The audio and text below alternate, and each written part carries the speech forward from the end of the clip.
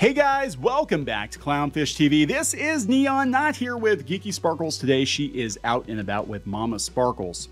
But we're going to talk about Ahsoka. You know, Ahsoka, the bestest show ever. Yeah, it didn't do very well.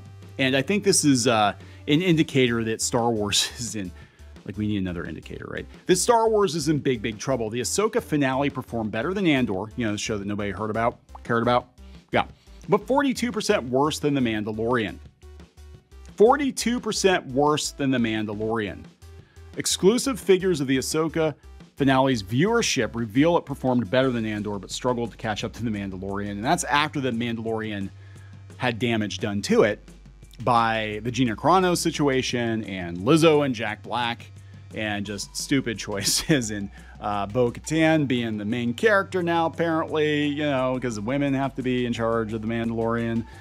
Yeah, so we're going to talk about this. It's not looking very good. And this show actually had some of the most potential to win viewers back. And some people liked it. I'm going to be honest. I mean, some people that have watched Ahsoka, especially if you were fans of Clone Wars and Rebels, they said the show was good. This is not a reflection on the quality of the show. I'm not commenting on the quality of the show. I'm talking numbers, and the numbers aren't good. The general public does not give a shit about Ahsoka. Just like I said, they probably wouldn't, because she's a pretty obscure character. If you don't follow the expanded universe, you don't follow the cartoon shows, nobody knows who the hell she is. She is never referenced in the movies, at least not George Lucas's movies. Normies don't know she exists, but you're telling people, hey, Anakin had this Padawan in between movies he never talked about in episode 3. You know what I'm saying? She was a retcon. She was a retcon.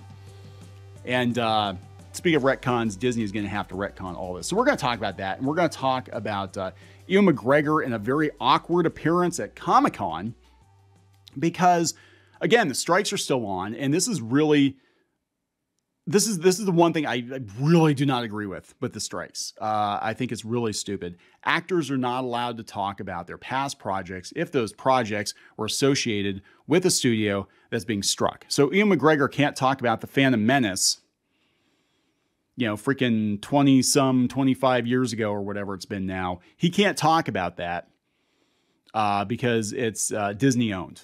You know what I'm saying? Like, what the frick? And that was the same with Zach Levi. He said it was stupid. He went to a con. He wasn't allowed to talk about Chuck from years ago. He wasn't allowed to talk about anything he's working on now. He can't promote anything.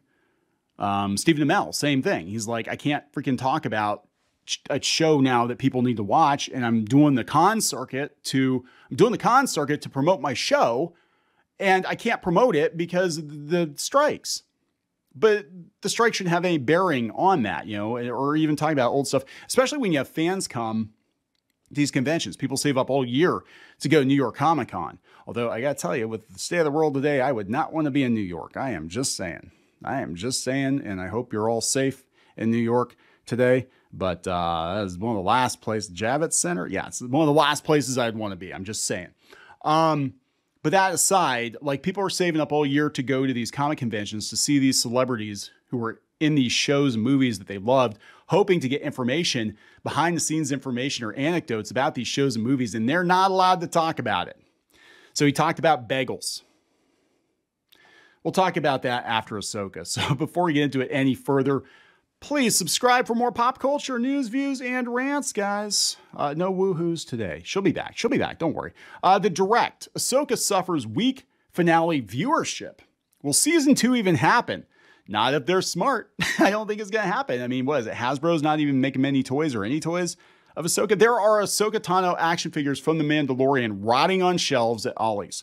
All the Clone Wars, or not Clone Wars stuff. Yeah, basically Clone Wars. But all the Mandalorian stuff is just sitting on the shelves. Even the Grogu stuff, nobody wants it.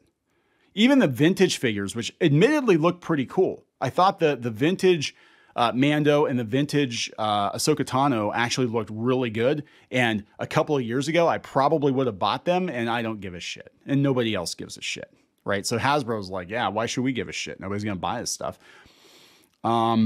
The events of Ahsoka's finale would indicate there will be a season 2, but it might not happen. Disney Plus has quickly become the home of all live-action Star Wars projects, and they're talking about Ahsoka Tano. They said that the finale had a weak viewership. According to Samba TV, The Ahsoka finale drew in 863,000 viewers in U.S. households during the first 5 days of release. This pales in comparison to its fellow Star Wars Disney Plus counterparts. In particular, Obi-Wan Kenobi's finale was viewed by 1.8 million U.S. households in its first 5 days. Here's a look at the viewership. So Obi-Wan had 1.8, Book of Boba Fett had 1.5, and that was garbage. Mando Season 3, 1.4. Mando Season 2, which was probably the high point of Disney Star Wars on Disney Plus. We had proper Luke Skywalker return, if only for a couple of minutes, but only had 1.1 million people. Will Ahsoka even be renewed? The outlook for Ahsoka Season 2 has grown grimmer following this disappointing finale viewership, especially when considering Ahsoka's setup and reintroduced so many characters during the live-action New Republic era of Star Wars. Yes, why do they keep doing that? Here are all these new characters, and we're going to shove into the show, hope that they all get their own, shows. So they're talking that Dave Filoni is going to get a movie within the next 3 to 4 years. Was that going to be an Ahsoka movie? The finale left a lot up in the air, including Ahsoka and Sabine remaining stranded on Peridia, Thrawn returning to the galaxy, and Balin's skull standing atop a statue in Gondor or whatever. You know, it's like Lord of the Rings. Somehow he was magically transported to Middle Earth.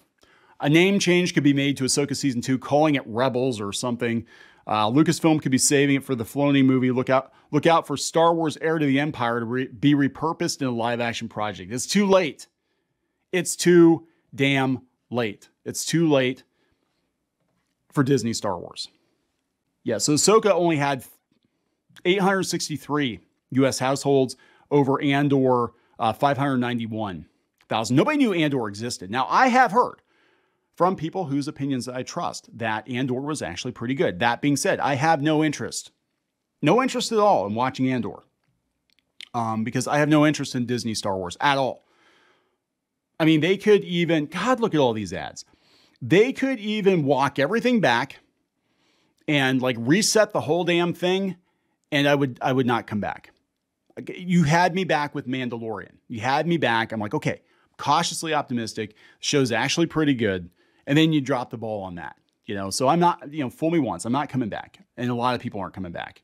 It's still a success, guys. It's still a success. It doesn't sound like a success to me. Star Wars is made for TV, made for streaming schlock. That's what it is, guys. Yeah, this is not good. Where is this? Here we go. This is the chart. Yeah, this isn't good.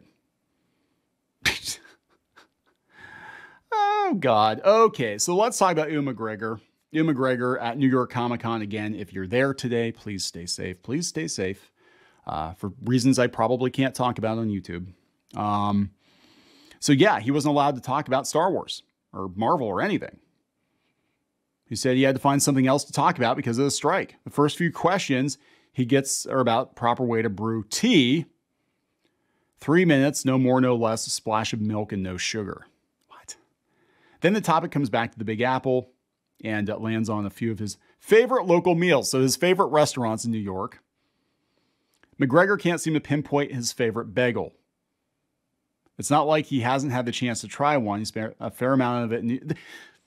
Okay, this is the other state of things. You've got Ewan McGregor at New York Comic-Con. You cannot talk about Star Wars, so he's talking about fucking bagels. But you know what? That's probably more interesting than Obi-Wan. I'm just saying. Ewan McGregor talking about tea and bagels probably was more interesting than the entirety of Obi-Wan. But there we go. This is crazy. He said it's difficult for us to be up here and not be able to talk about our actual films.